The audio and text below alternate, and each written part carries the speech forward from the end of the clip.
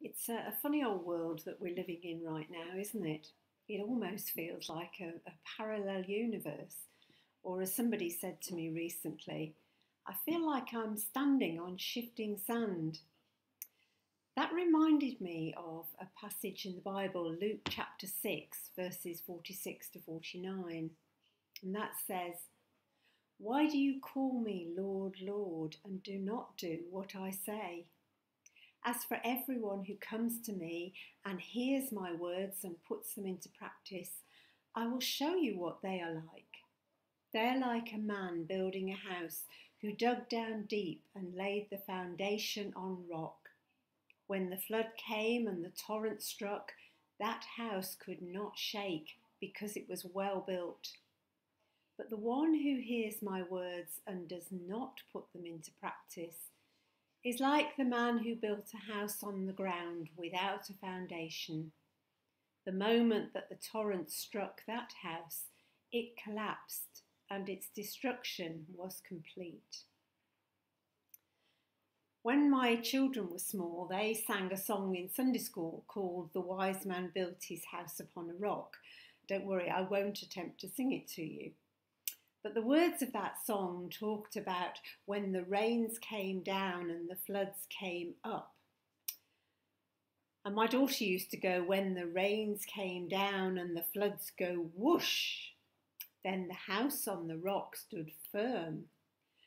But when the rain came down and the floods went whoosh, the house on the sand fell down."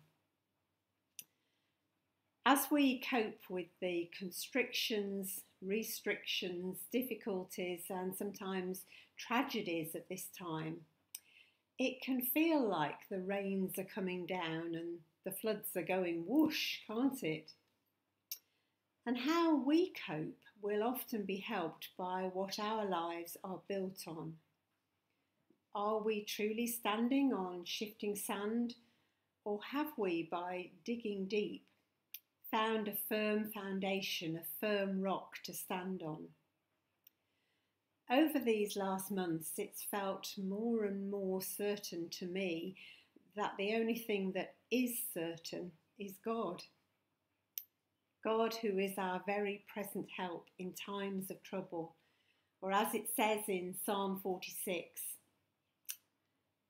"On those days when I felt anxious and uncertain, afraid, or even just totally desperate for a hug from my grandchildren, then I've tried to turn to God, told him exactly how I'm feeling, and known his presence with me." Circumstances may not change, but it is in turning to my rock, my Heavenly Father, that I begin to change. That old Sunday school's chorus had a final verse. It went, "As our prayers go up, the blessings come down."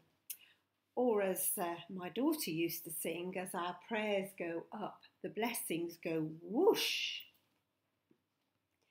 It's as we turn to trust God, really turn to him, to give him our fears and anxieties, that he meets with us, sometimes by filling us with his peace, sometimes by prompting a friend to send a word of encouragement, sometimes through hearing the clarity of the bird's song, or seeing the sun shining on a flower, or reading a verse from the Bible that stands out to us.